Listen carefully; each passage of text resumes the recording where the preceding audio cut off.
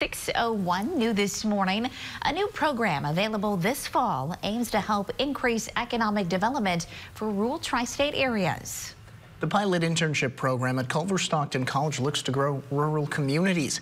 WGEM's Ryan Hill is live in Canton, Missouri with more information on how that'll work.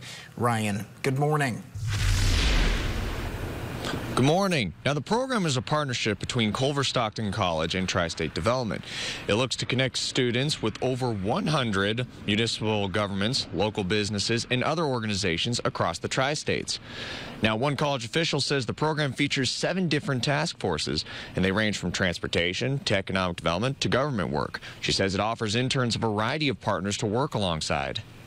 From our healthcare systems to elected officials, mayors of our towns, to departments of transportation in all 3 states, very involved in some of the initiatives of tri-state development.